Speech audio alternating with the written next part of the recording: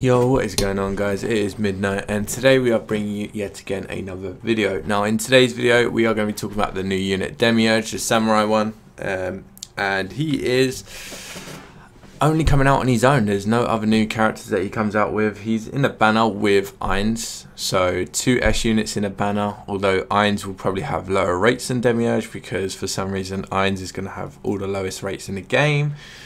But nonetheless, Demi is a very, very good unit. And on JP to this day, I would argue that he's probably the best power unit, maybe top 2, arguably.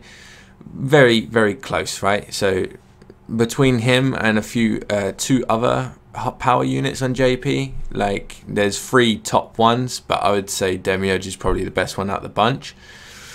So if you want a good power unit, this is the guy to go for. Now, in the tier list, he sits S tier, 2nd highest rank, above Solution, basically where Ainz was previously. Ainz is now dropped behind Solution because you could say he's better than Solution, but now that we're going to start getting good units, the tier list is going to have more S units now, which basically means the top half of S units will typically be the best units for a specific role.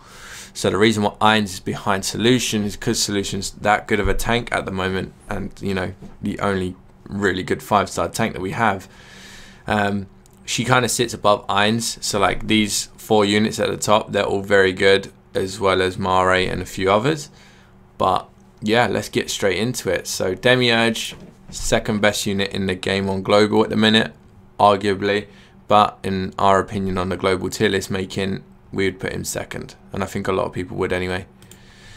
Demi, so I am going to actually compare him to Momonga, and let's get straight into it. So now in regards of stats, Momonga does win, right? He's got the best stats in the game at the moment on global.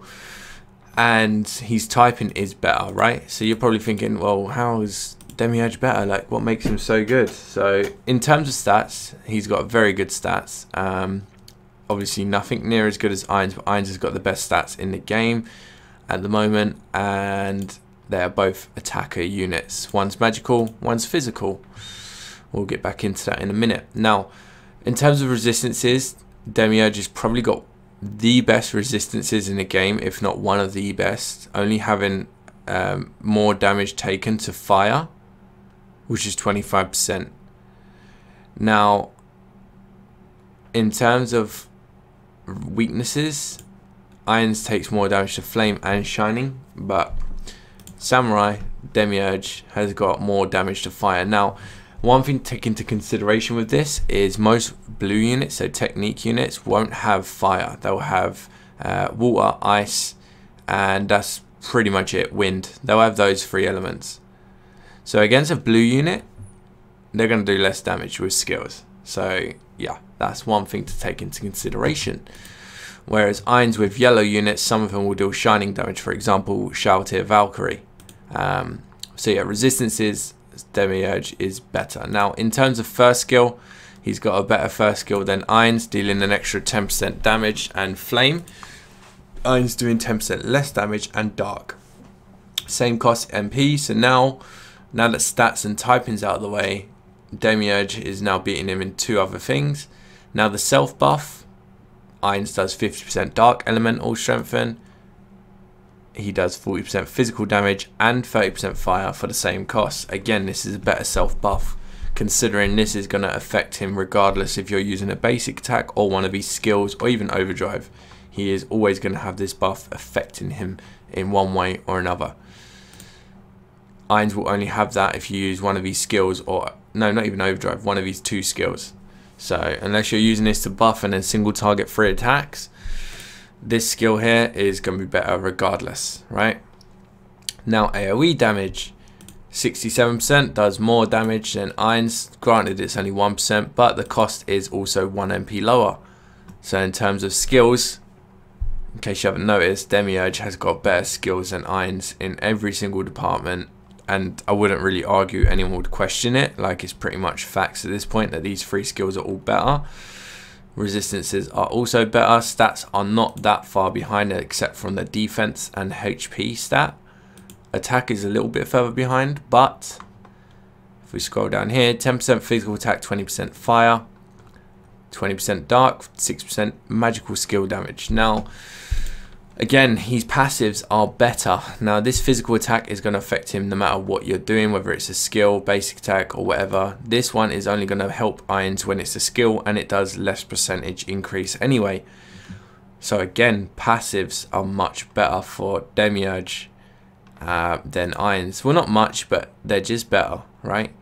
And then Overdrive, AoE damage 71%.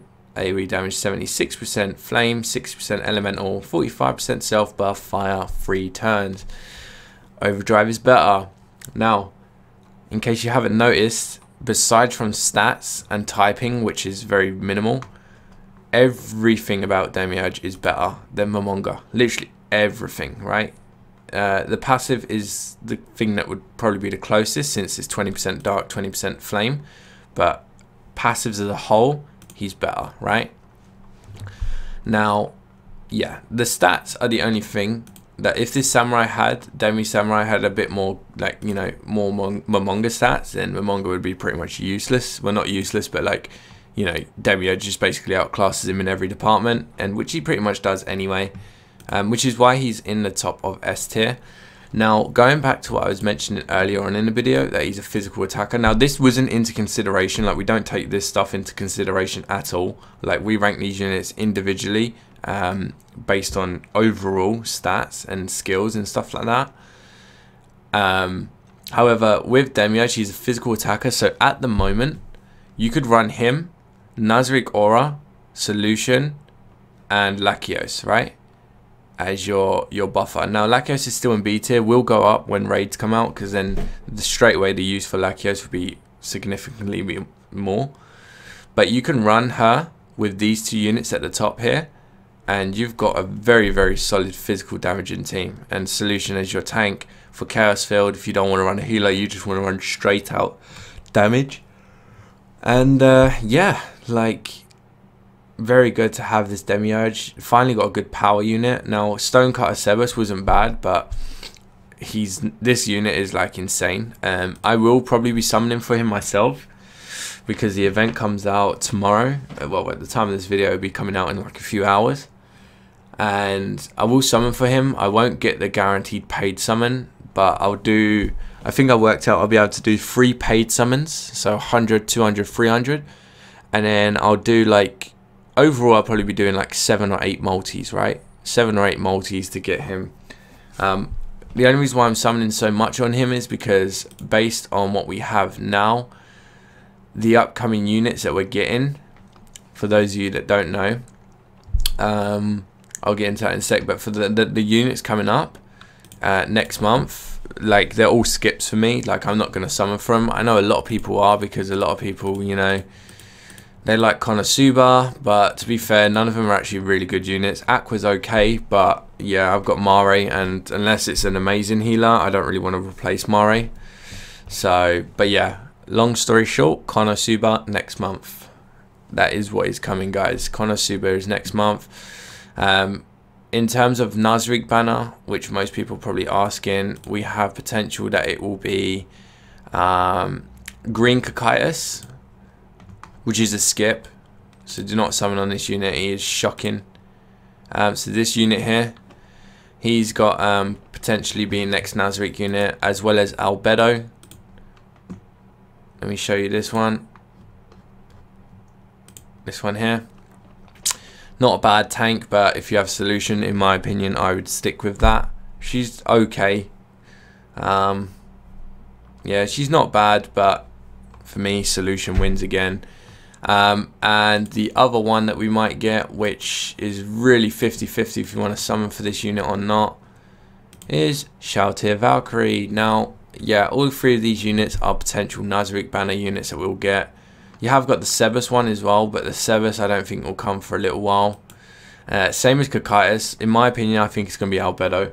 And the only reason for that is because we've just had a Kakaitis banner.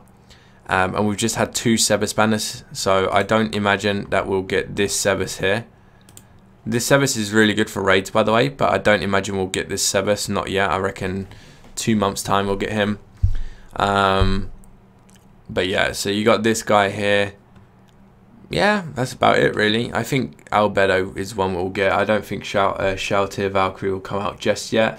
Although, it could be Shoutir Valk and Albedo, because, don't quote me on this, right? Do not quote me on this, but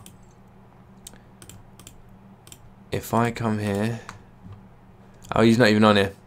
Cool, so maybe we might not be getting raids yet. I don't know. But if Konosuba is coming out next month, we might start getting raids, which basically means we'll get the raid for the villain in that one. I don't know what his name is, like Beetlegeese or something like that.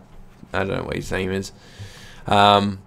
If we get raids, then releasing Shoutir Valk would be great right about now, because she'll be really good on that raid, like insanely good on that raid, because she's light and she does shining damage, and he is purple and he takes more damage from shining. But yeah, guys, hopefully you enjoyed the video. Hopefully you did get kind of like a quick update on the banners and stuff, and you know, you decide what you want. But yeah, I will be going all out for Demi because not many good units are coming out that I want soon. So yeah, hopefully you enjoyed the video. Take care and peace out.